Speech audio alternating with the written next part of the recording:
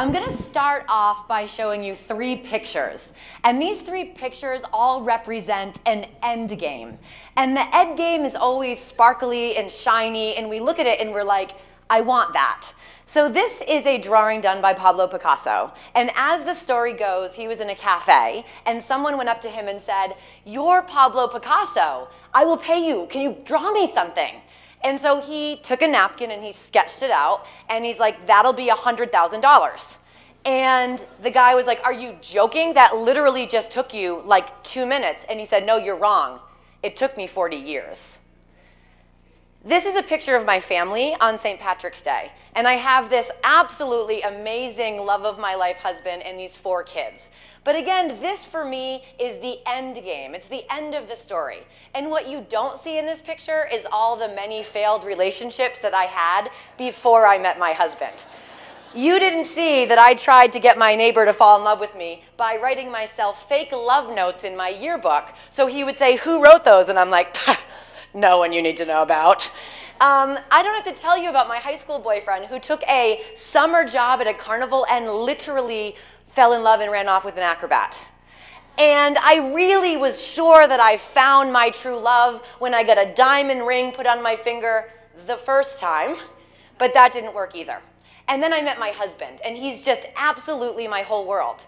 But what you don't see in this picture is the years that we struggled with infertility, the time that I lost a twin and vanishing twin syndrome, all the many thousands of dollars and failed procedures and failed treatments.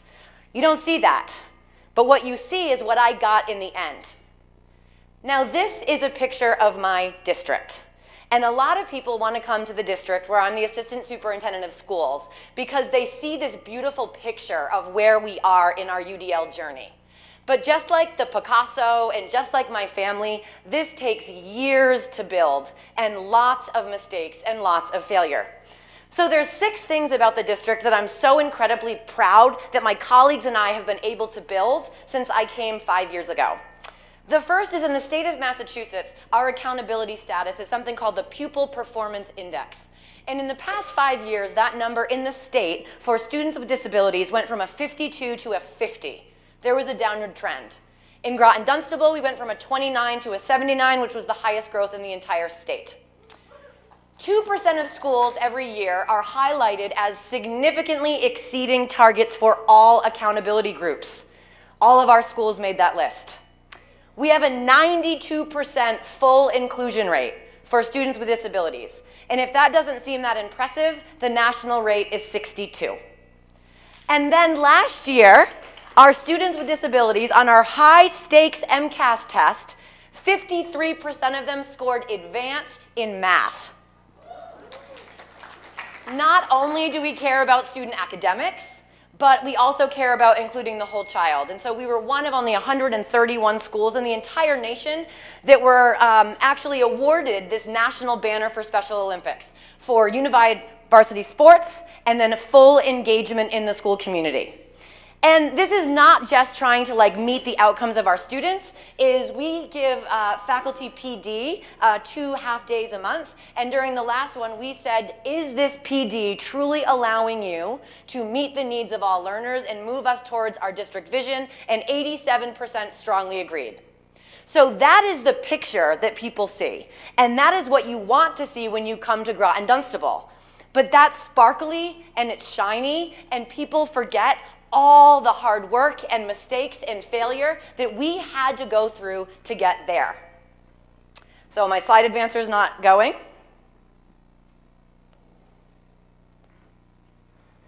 Thank you so much. So what we know from the National Implementation Research Network is that to fully implement anything, it will take about 4 to 7 years. And the definition of full implementation is the tipping point of more than 50% of your staff. So this work isn't easy. And when I consult, people always say to me, "You know what? I just want to see it and then we'll be able to do it." Okay? Just give me a lesson plan and then we're all going to be fine. Or, what's the protocol that you use? Can you give me a list of steps that you used? And you would be better off asking me, how many times did you really mess up? Because that's the magic of why we're so proud of where we are. So the first step of UDL success is paint your picture, and the picture for me was never UDL. The picture for me was inclusion. It was eliminating inequities. It was to broaden the meaning of success. It was to create conditions of nurture in every classroom.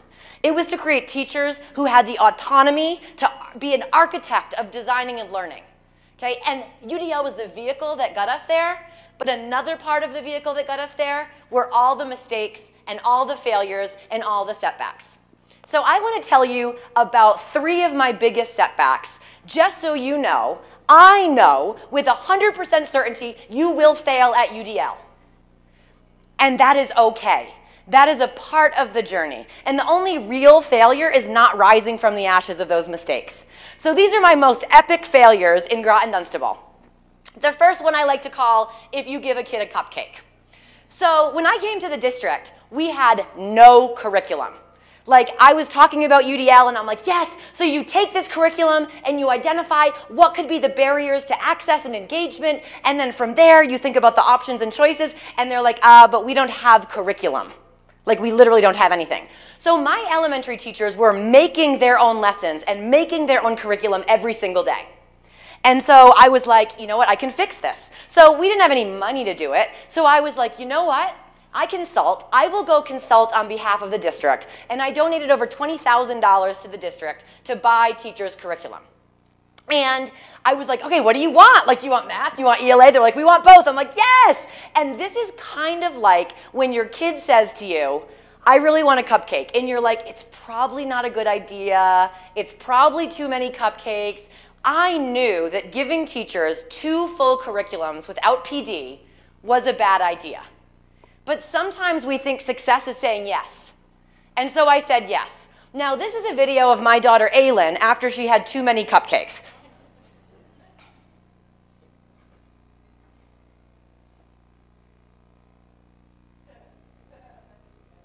Yeah. Snow White everywhere, yeah.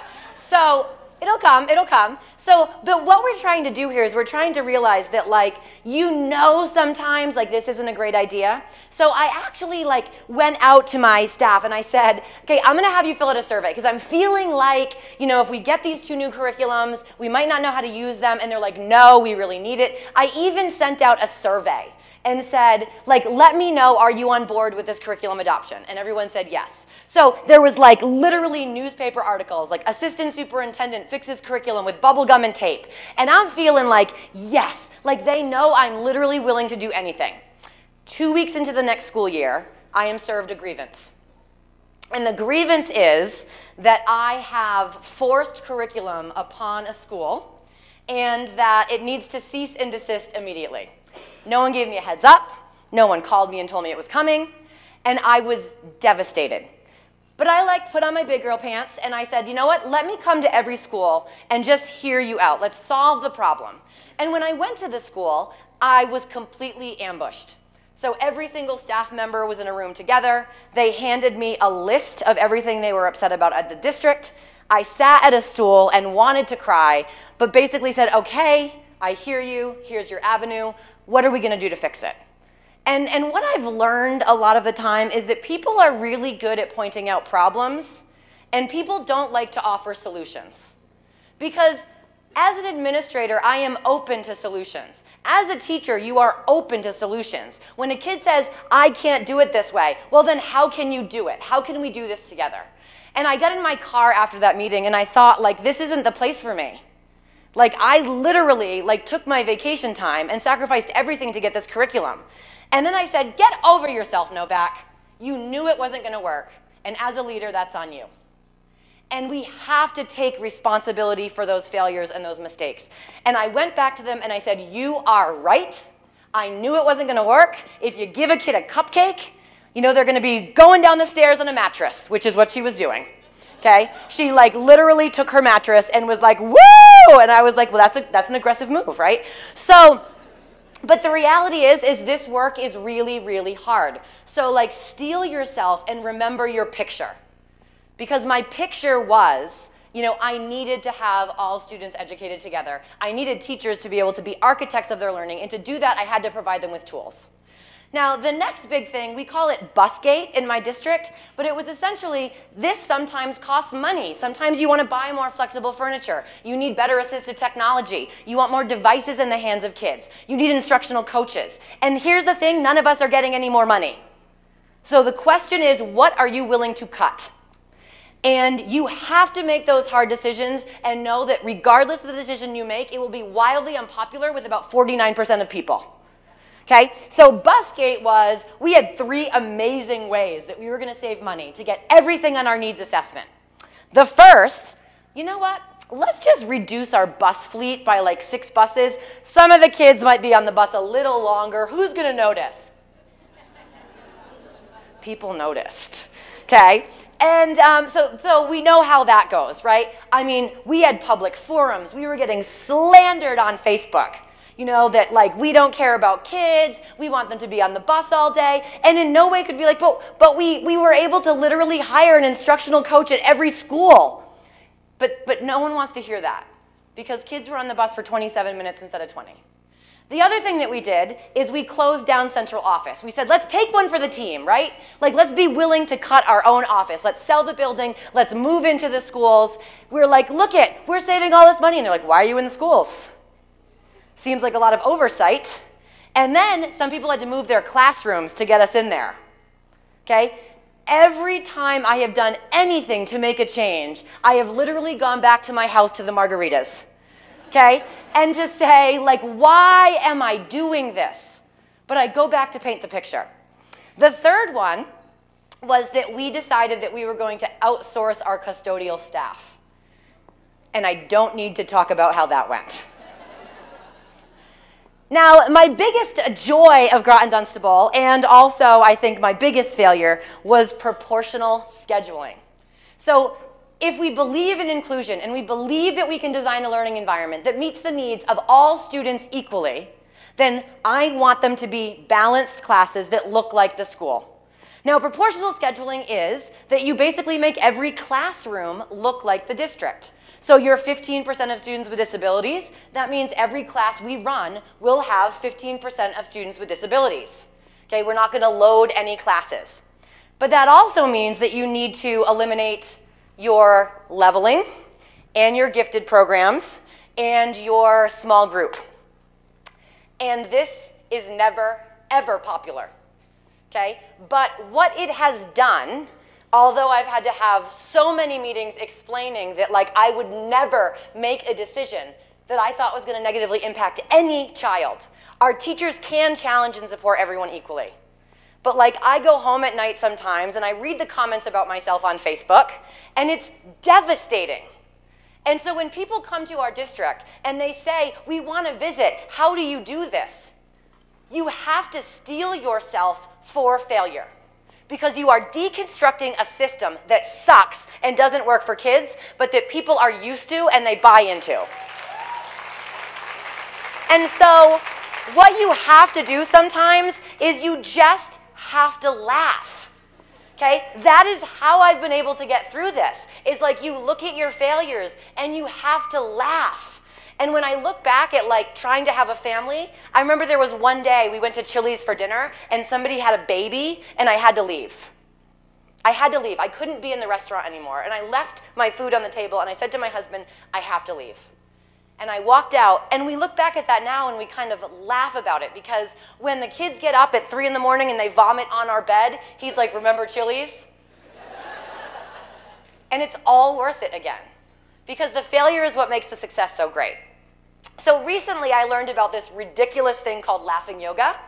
And I'm going to show you this quick video. This is 100% legit, and you're going to, like, watch it and think that, like, I found this on The Onion. This is real, okay? So could I see our laughing yoga video? Please, please work.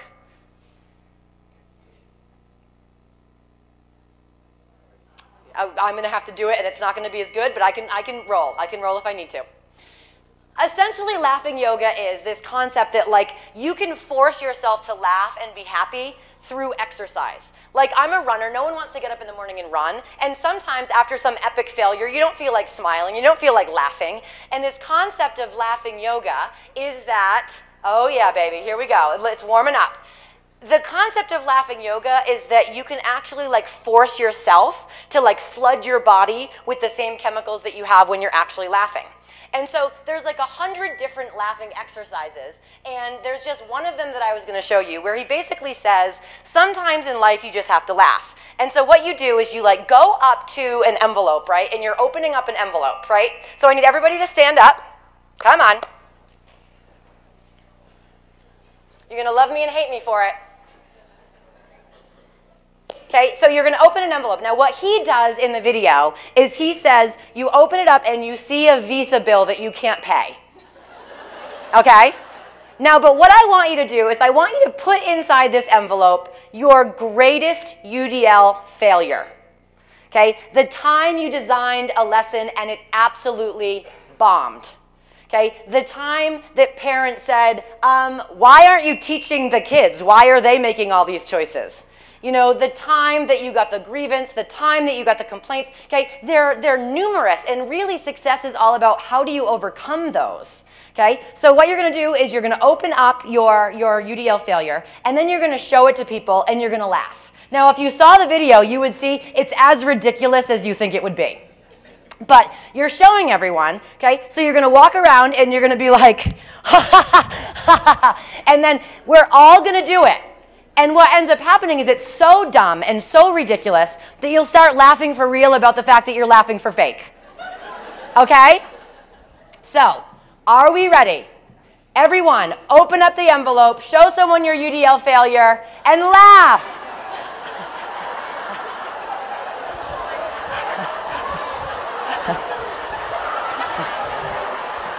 Ha ha ha ha ha ha ha. Ah, ha,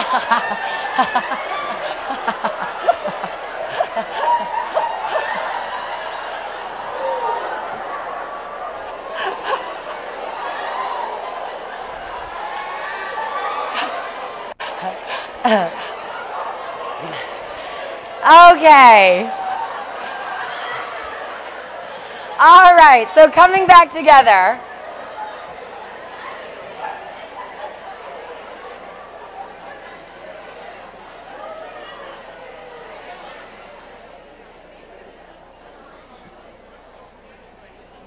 Next slide, please.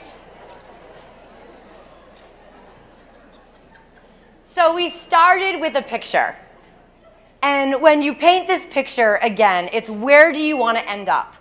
But as we walk around and we share our UDL successes during this conference, we cannot forget to share our UDL failure. Because when we don't, we give like this false belief that this work is easy.